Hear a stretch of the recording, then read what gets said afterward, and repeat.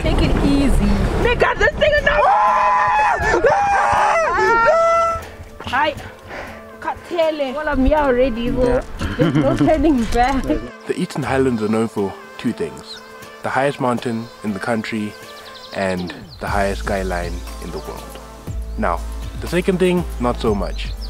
But what you should be known for is subscribing to this channel, because I do travel and I do filmmaking. My name is Ashish and welcome back to the N-Cube. If you're new, please subscribe down below and join Team Cube if you want to know more about travel and filmmaking. The goal of this video is to show you just how beautiful the Eastern Highlands of Zimbabwe are, and hopefully to inspire you to come here and see it for yourself and experience it for yourself too. This is one region in the country where nature and you become one thing. And I look like I'm about to cry because it is cold. It is cold, but it makes you feel alive, so it's worth it. Let's get traveling.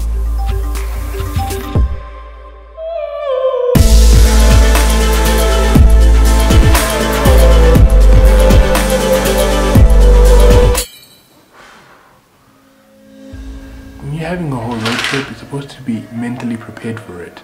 I'm really not mentally prepared, and this is kind of like a couple hours before, so let's get packing. We're running late. It's 7:20. We're meant to leave at 6, weren't we?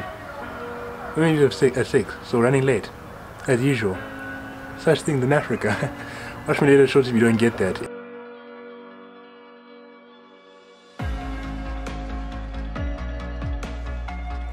We made it, and what I'm looking at right now is a piece of beauty. It's a piece of divine masterpiece from nature.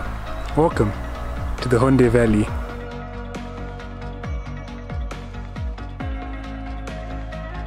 Zim had these amazing things that we don't know about and we're about to see. We are at Mutarazi Falls, and this is in fact the tallest waterfall in the country, if I'm not mistaken. So it actually is amazing. Second tallest in Africa according to research, and if I'm not wrong, if I'm wrong, I will have the stats right here, right next to me, right there.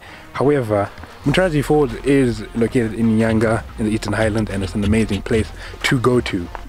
A lot of people don't know about this, but it has the highest built skywalk on land in the world. Now, in order to get to the falls, you actually have to take a little bit of a hike. So right now we're just wandering around the forest, taking a hike to the falls, and it's an amazing view. So guys, if you've never been to the Eastern Highlands, if you live in Zimbabwe, this is an amazing place to come and just see the spectacular things we have. We don't just only have Victoria Falls being one of the 7 wonders of the world, we have the second highest waterfall in Africa. We have the highest built skywalk in the world.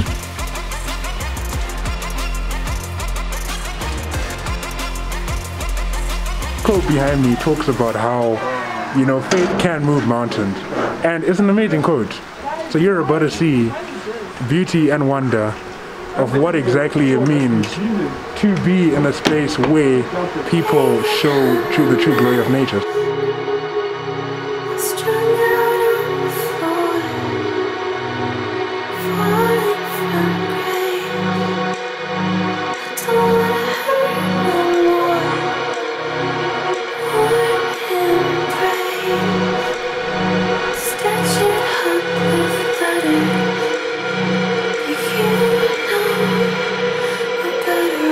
This is it, folks.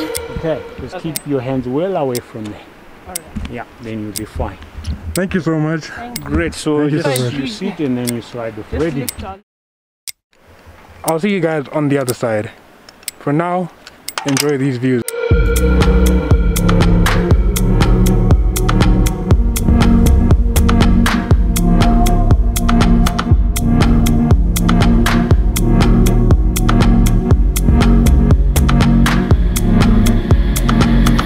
When coming to Mutarazi Falls, don't forget to bring water, because if you come during the middle of the day, which you probably will because it's closed, in the evening you need a bottle of water, because you actually hike a lot more than you think you do.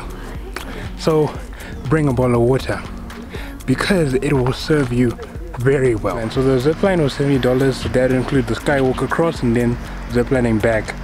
And I will say, I found it really hard to justify the cost, but at the same time, I feel like it was well worth the cost. You're not really paying for the experience of a zipline, you're not really paying for the experience of a skywalk, you're paying for the view. It is an amazing view, and it's a view that you can't get anywhere really, other than here, because it is unique to the space.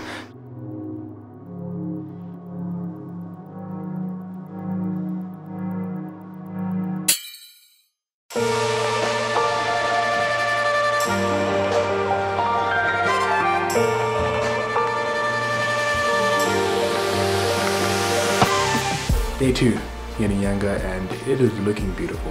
I think one of the only places in the country where the green that's here just makes you feel refreshed, and it's away from all connectivity, so I am pretty much off the grid.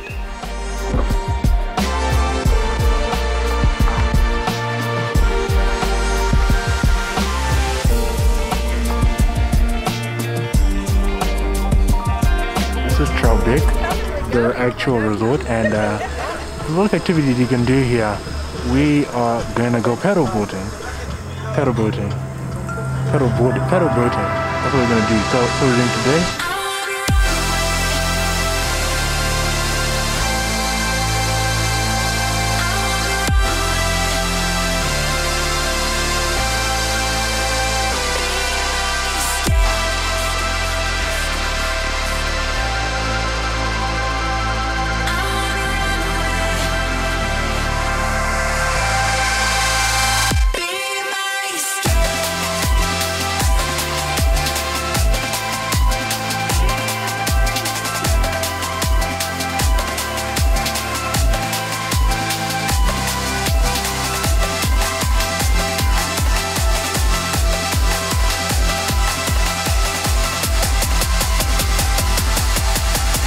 Alright, we're pedaling.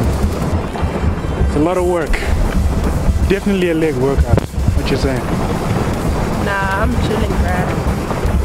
Nice. As I said, we sit down and talk about the prices of things, the activities, as well as how much you'd want to budget to come to Nyanga in the first place. And it's very important that you know how much you'd want to budget if you were to come here, because it is a region where you are gonna use a lot more money than you expect, so it would be advisable to know the ballpark range of how much you would want to bring. I would suggest hiring a high clearance car, because the road this side is not friendly to small or low clearance cars, because there are a lot of dust roads, a lot of hilly roads.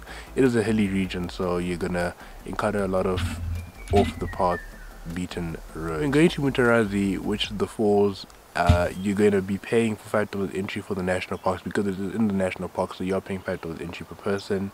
And for the activity at the falls, you're looking at around $60 to $90 per person. The activities are the skyline or the skywalk. So there's skywalks, the bridges that you can walk on, there's the skyline that you can zip line across. And this is an amazing activity. Tropic is a hotel. That's something to really bear in mind. Tropic is a hotel, so you can stay there. They have accommodation there, and generally they offer accommodation plus breakfast. Lunch you're gonna cover for yourself, and dinner you're probably gonna cover for yourself. So if you're budgeting anywhere between $20 to $40 per meal, you're gonna be looking good for both lunch and dinner. Activities wise, like I said, you're gonna budget between $10 to $15, $10 to $20 per activity, and that is gonna carry you. So if you're gonna do 5 activities, you're looking at around $50 per activity, and that will help you enjoy your time and spend your time here. The big activity they have here, they do have a golf course here at Tropic. I would say the big thing of this region is in fact the hiking trails, is in fact the trails, the mountain trails, and just the scenery and being able to like see everything. And that's because this region is a hilly region. It had the tallest mountain in the country. So if you want to go climbing up Mount Nyangani, you're gonna have to budget another $5 to $20. I am not so sure. You're gonna have to check the national parks with the Zim Parks website to actually see how much on the budget for climbing the highest mountain in the country. So one of the beautiful things about Troubek are the views, and you don't get views like this unless you're on the golf course. Wait, let me see if I can show you. Look at that. Look at that view. You don't get views like this unless you're on the golf course. It's amazing. So go golfing if you want to see some spectacular views.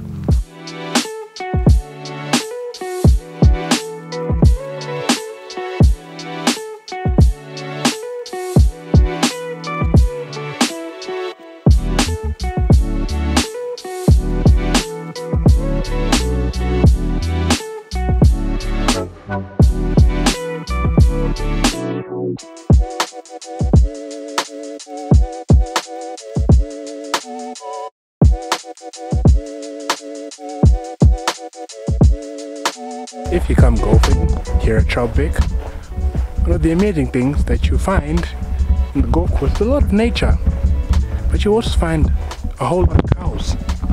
I don't know if you can see that, but there's a whole lot of them. Look at that.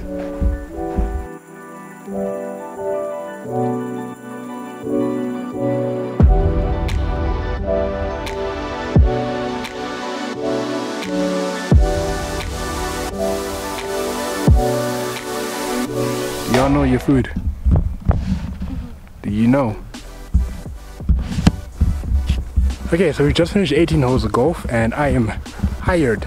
So please don't mind my white lips. However, I think I've saved the best activity for last, and that is horse riding. I'm in love with horses, if you didn't know. I really hope their horses doesn't look like they're any right now. I hope they come back like just now, because it's not looking good. However, we will see, because they did say I should be there at 3 o'clock and it's 2:45 now, so.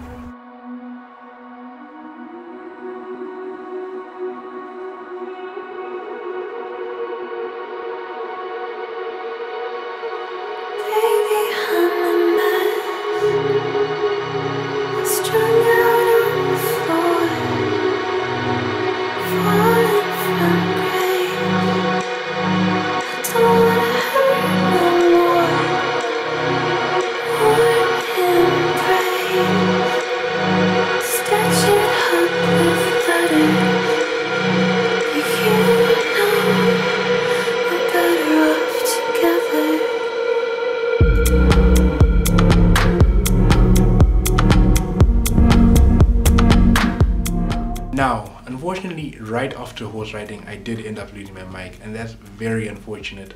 I'm very sad about it. However, I really loved horse riding. Absolutely loved it. I think I'm gonna do it again. Hopefully we'll do it again if I go back to Nyanga anytime soon. However, if you're in Nyanga, if you're in Zimbabwe, go there and have an amazing time. Go there and relax, go there and experience all the things that it has to offer.